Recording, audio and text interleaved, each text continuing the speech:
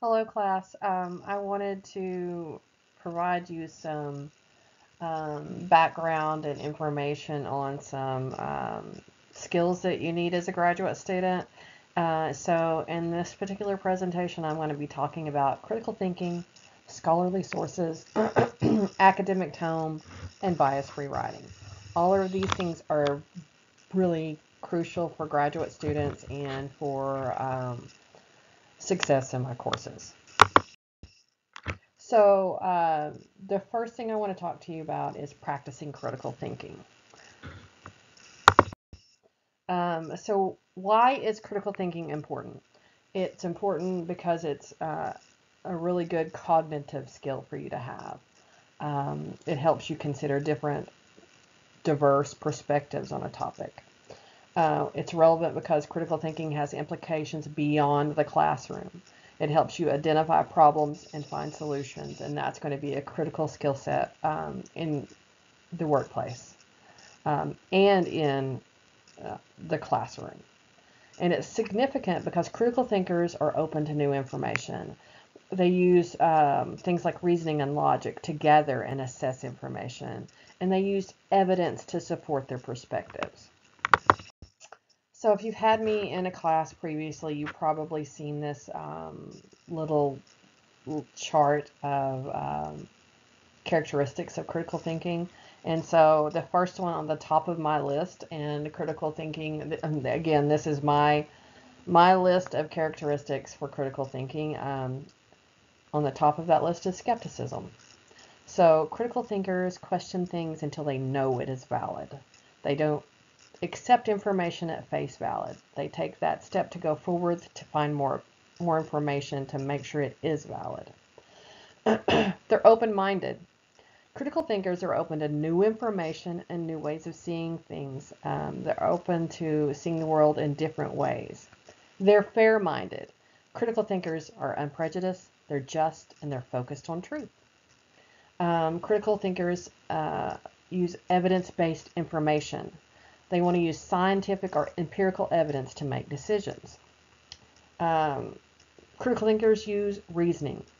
They use sound logic and examine information objectively. Critical thinkers focus on clarity. They're clear in communicating ideas, thoughts, reasoning, and evidence. And so I want to expand a little here on the clarity. That is why APA follows a very specific format for their papers, because it provides a very clear way of sharing thoughts and ideas and reasoning and evidence with the reader. So try to connect that clarity piece of critical thinking to the APA style guidelines. Critical thinkers are also precise. They are focused and exact.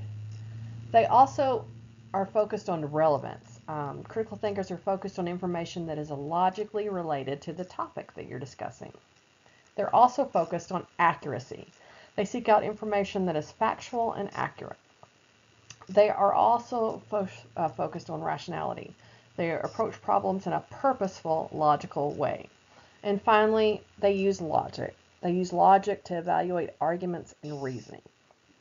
And so it's important as whether you are completing a discussion post, you're reading course learning material, you're doing a more substantive written assignment, that you should practice critical thinking and assessment skills. And I encourage you to use critical thinking when you're assessing the information shared with you in the course, whether that be in a textbook, notes, in any articles that are shared. Use your critical thinking skills to assess information for validity, for accuracy.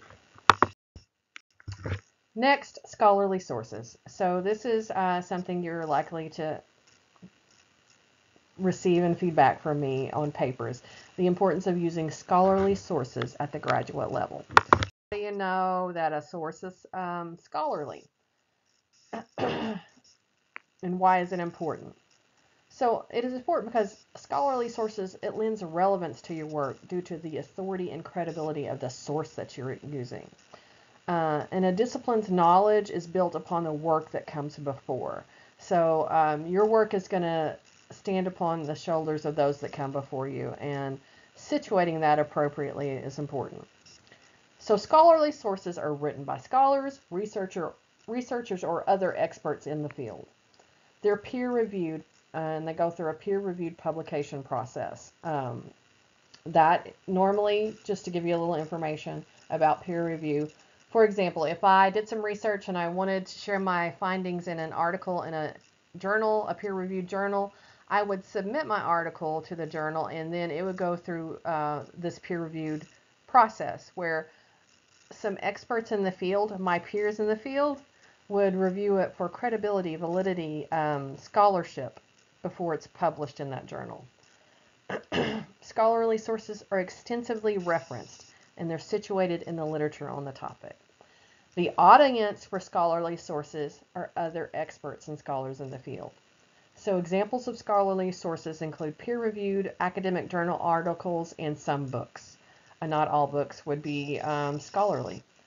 So what is a credible or popular source? So they're not written by experts in the field, they're not peer-reviewed, there's generally no reference list, and the audience is the general public. And so examples of popular sources include newspapers, magazines, blogs, websites. Does this mean you can never use credible or popular sources? No, it means that scholarly sources, specifically peer-reviewed journal articles, should be the standard for supporting your work in my courses.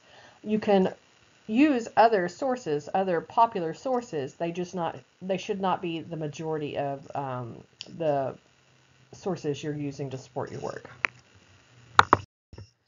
So you're also probably going to hear from me about the importance of academic tone. And so your academic tone uses a more formal language in your writing. And so just to be upfront with you, I am one of those instructors. When you're submitting a paper, I expect you to use a scholarly academic tone, and I follow a more formal approach to writing at the graduate level than you may have experienced elsewhere, or maybe experienced in your undergrad degree if you're a new graduate student. So why is it important? Academic tone kind of situates your work in the broader literature on the field.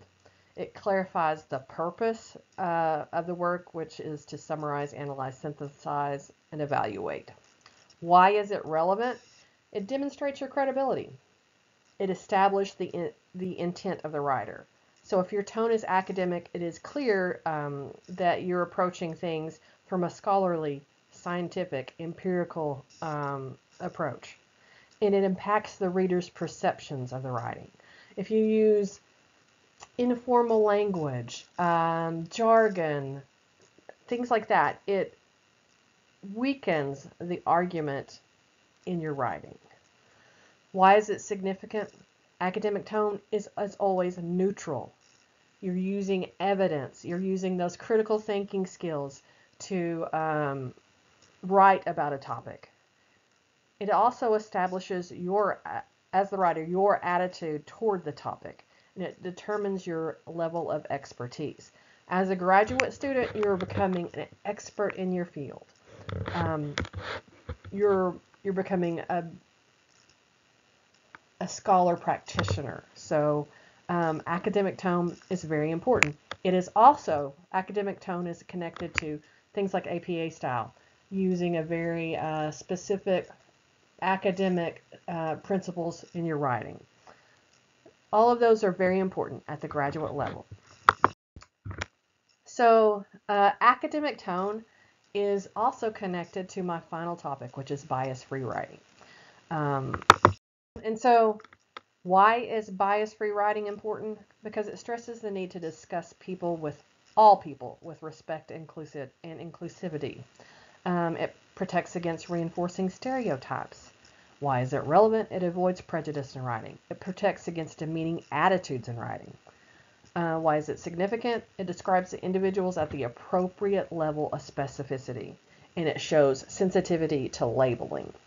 So, bias-free writing is something I expect that if you're not very good at removing bias from your writing, I expect that you're going to follow my feedback and help incorporate that into your writing. You can learn more about bias-free writing in the APA style website. There's a specific section about bias-free writing, but it is important to me, and it should be important to you as a graduate student, that you treat all groups with respect, that you remove your personal biases or unfounded opinions from your writing, and that you use evidence and logic and reasoning to approach a subject. So I just wanted to share these thoughts with you and let you know that this is an important element in my courses. And if you have any questions, you're always welcome to reach out to me and we can discuss it. If you have questions, you need a little more explanation, you want to understand better how to approach academic writing, just shoot me an email. Thanks.